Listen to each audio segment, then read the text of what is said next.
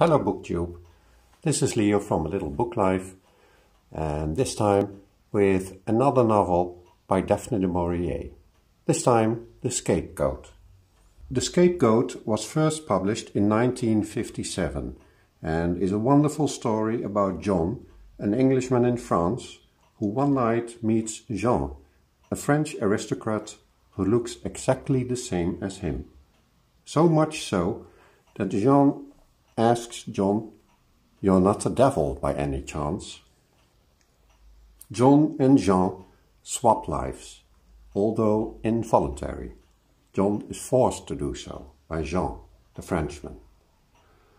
Suddenly, the Englishman John has a wife, a daughter, a mother, a sister and a brother who all live in a family castle. He even has a mistress. He has to deal with very strained family relations. Much to his own surprise, he gets attached to them in the course of a week and strives to solve their problems, which are caused by his counterpart Jean, who is his spitting image, but is opposite in character. It also deals with the emotional aftermath of World War II, of the resistance and the collaborators in France. It turns out that Jean's character and temperament is so different from John's that he has caused several family fights. So John is turned into the scapegoat by Jean.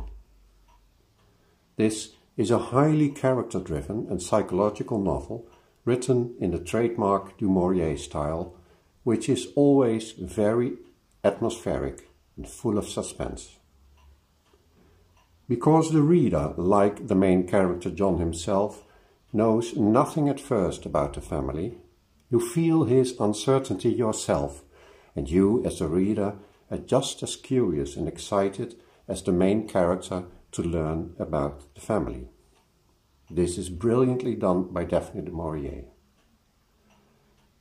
In the Virago edition, Liza Apagnesi, who is the chairman of the Royal Society of Literature and a former chairman of the Board of Trustees of the Fright Museum in London, speaks about how the main character of this novel is the male counterpart of Rebecca, the protagonist of du Maurier's famous novel, and has many psychoanalytical references.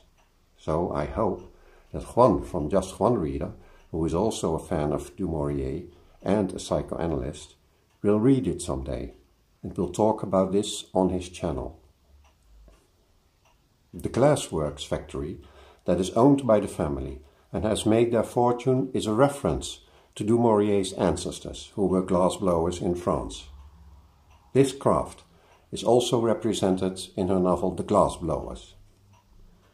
There is also much of Daphne du Maurier herself, to be found in the person of the child, Marie Noël, the adoring devotion of the daughter for the father, the being of neither fully girl nor boy.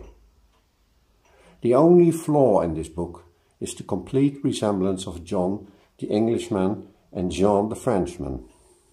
They are not related, so not identical twins, and resembling someone so closely that even relatives are fooled seems a bit implausible. And then there is the language too. Although John speaks French fluently, it cannot be that he speaks it the same as the native Jean.